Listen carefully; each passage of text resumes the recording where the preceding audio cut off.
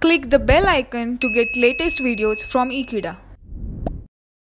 Hello friends, now we are going to talk about aldol condensation. So what is aldol condensation and what is the product that has been formed and what are the special criteria for this so as to obtain an aldol. So now let us understand this in this topic.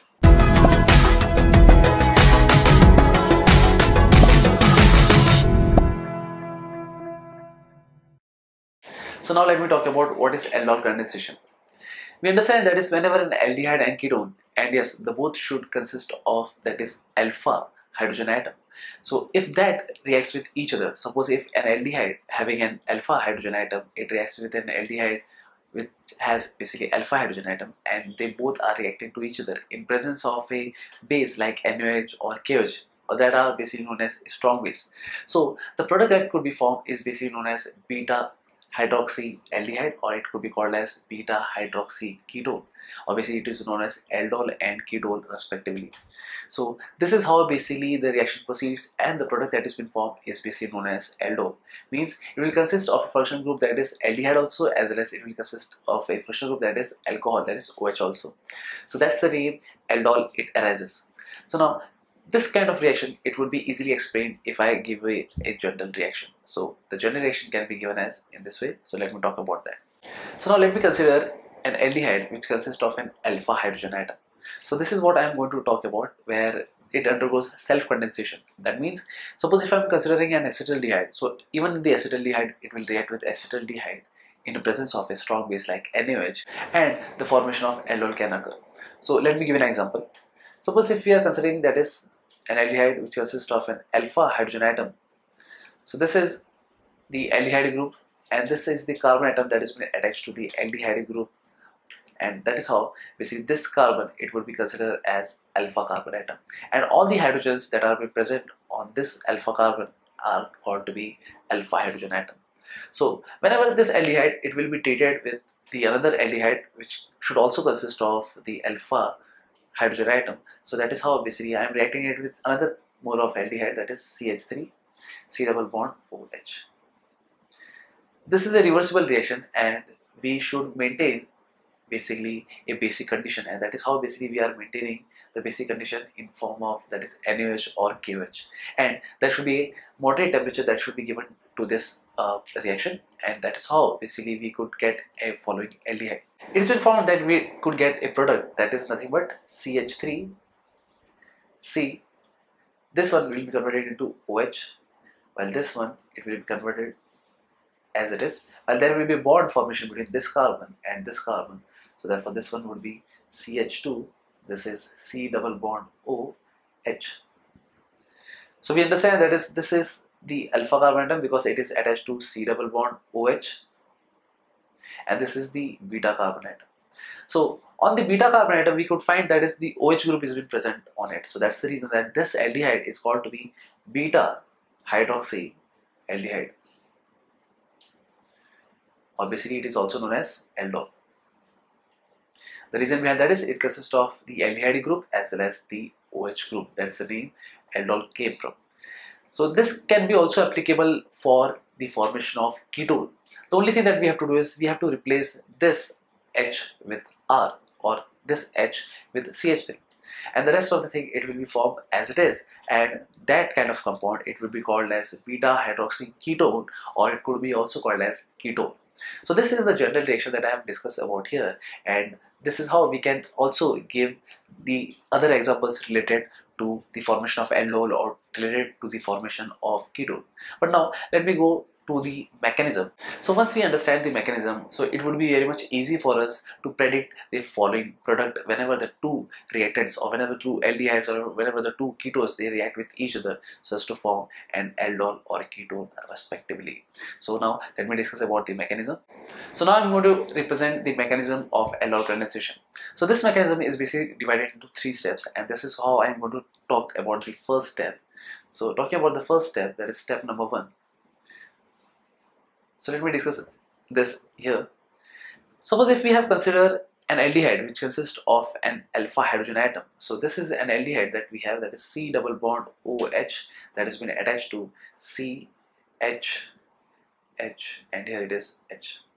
So this is the carbon that we have, and this carbon is basically known as alpha carbon atom, and that's the reason that all the hydrogen atoms that are being attached to this alpha carbon atom would be called as alpha hydrogen. So talking about the step number 1. So we have also understood that is during aldol condensation we take a strong base, and that is nothing but NaOH, or that could be QH. So suppose here basically the nucleophile, that is the OH minus, plays a very vital role. So that is how, because explaining this step number 1, we are considering that is OH minus as the base. And let me talk about the another detail, that is this carbonyl group that has been present in the aldehyde. So this has a stronger electron withdrawing inductive effect. So that is how basically it will try to gain the electron pair to itself, and that is how basically we could see that is this alpha hydrogen atoms that are being attached to this alpha carbon atom, they can be easily removed with the help of this OH minus, and that is how basically one of the hydrogen atom over here, it will be removed in the form of that is H2O, and this is how the reaction proceeds. But we should form a product also. The main product that we could found in step number 1 is basically a carboanion. The reason behind that is obviously since OH minus ion, it will take away the H plus ion as a proton. So that's the reason that this alpha carbon atom, it will have the electron pair on itself. And that is how the product that will be formed over here is, I am representing in this way. That is, this is the carbon atom I have represented over here. This is the hydrogen atom. This is the hydrogen atom. And this is nothing but C double bond O H. Well, there is an electron pair that would be acquiring on this alpha carbon atom, and that's the reason I'm representing it as minus on this carbon atom, or this alpha carbon atom. So this is the product that we have formed, and this is nothing but a carboanion or carbanion. So this is a negatively charged carbon that we have got over here, and this is step number 1. So what is the name of this step? We can give the name of this step, and since we have got to understand that is in step number 1 we have obtained a carbanion, so therefore the step number 1 is formation of carbanion. So this is the first product that we have got from step number 1, and now let's understand the step number 2.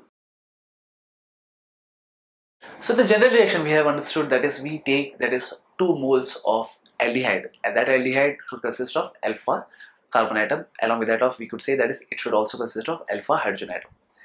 So that is the main thing, that is alpha hydrogen atom should be the main thing that it should contain. So now the product that we have got from the first step, it is nothing but a carbanion, that is nothing but that is CH2, which has a minus charge on it, and the rest of the thing is it is an aldehyde group, that is C double bond OH. So this is the first aldehyde which has been converted into a carbanion. So when this carbanion, it will be treated with the second aldehyde, and that could be written as CH3 C double bond O, and this is H. So now this is the main thing that we are going to talk about.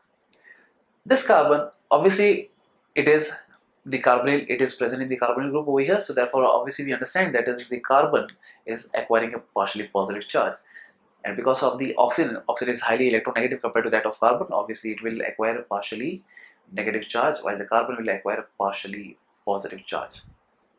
So now there will be kind of an addition reaction that could take place over here, and this is how basically this CH2, which has basically negative charge on it, or basically we could say that is a carbanion, this will get attached on this carbon, while we could say because of the resonance effect or because of the delocalizing of electron, this electron pair that is present here, it will be shifted to this oxygen, and that is how basically we could get a product, and that product is nothing but this will be as it is, that is CH3, this will be C carbon, this will be hydrogen atom over here, and on this carbon atom basically the CH2 which acquires a negative charge, that will attach on this carbon atom, so therefore forming CH2 C double bond OH.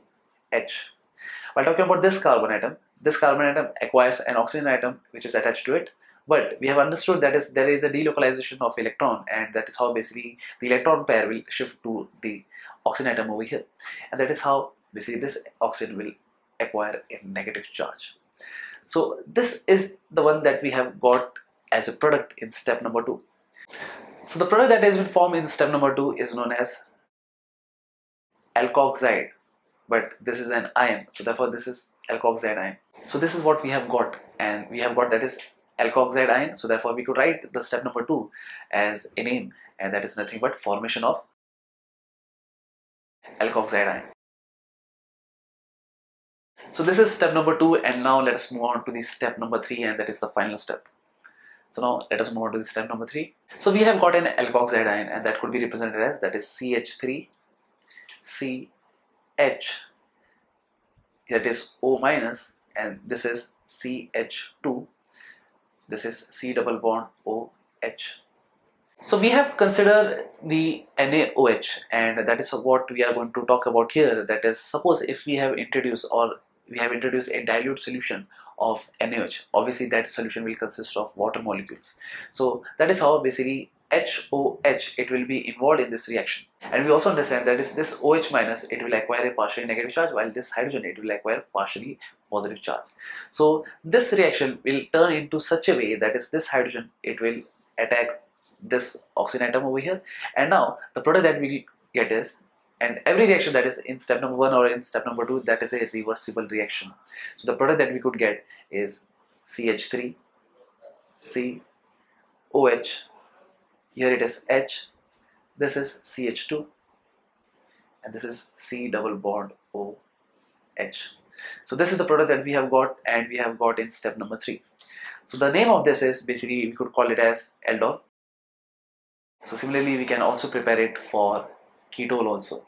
So this is nothing but alpha, this is beta, so therefore beta hydroxy aldehyde is what we have got over here. So now let us recall that how we have did the step number 1, 2 and 3. So this is the step number 1 that we have did, and this is nothing but formation of carbanion, and this is basically a reversible reaction. And this is what we have got over here. And talking about the step number 2, so this is the step number 2, and again this one is a reversible reaction, and this is how we get an alkoxide ion. And talking about the last step, that is, this is the last step, and this is what we have got an aldol. Even this is a reversible reaction that we will get over here. So this is aldol condensation mechanism. So that's it.